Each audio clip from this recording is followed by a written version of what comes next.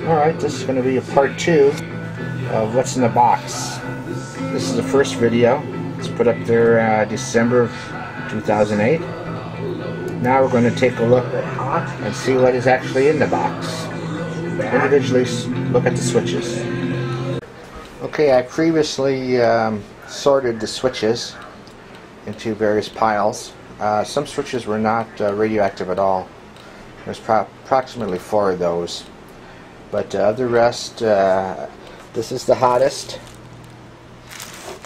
medium, and then these had the lowest.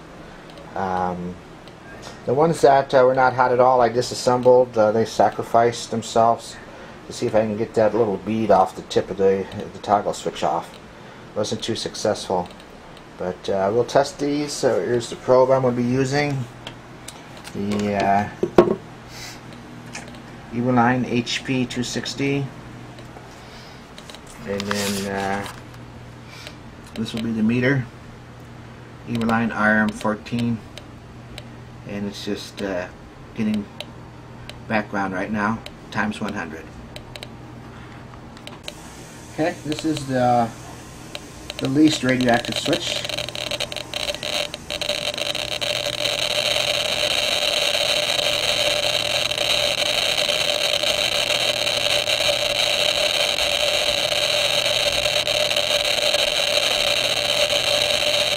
Approximately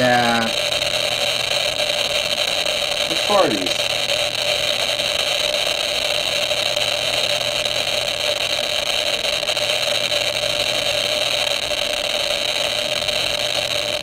It's showing about 15,000 counts per minute.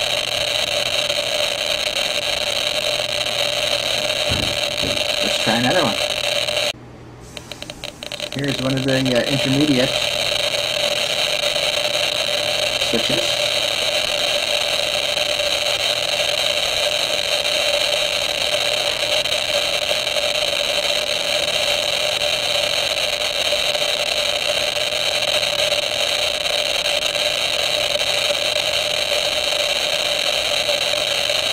There's 2 of these, and these are just a little bit hotter. They're right about 20,000 counts per minute.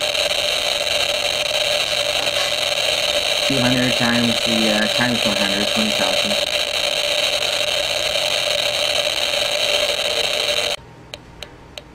This is the hottest switch of the whole batch. There's one of these. The hottest switch.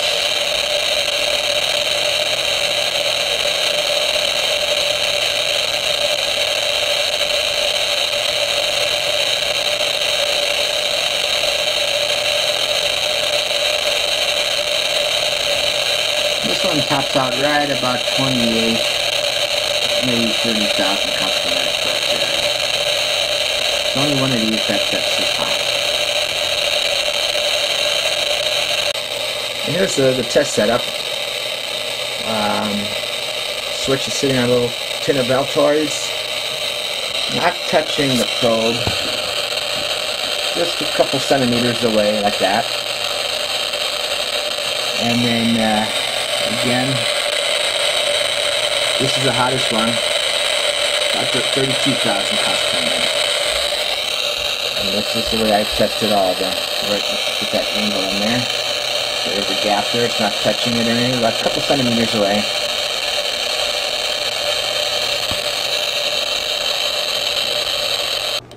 Okay, this is a close-up of the switch, the little radium bead. A little glass bead, it looks like, painted bead. Radium on the tip of the switch. This is normal indoor light.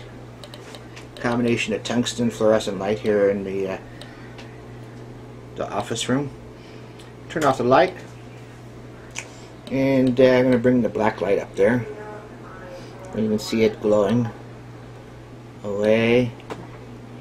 And then under 366 nanometer ultraviolet.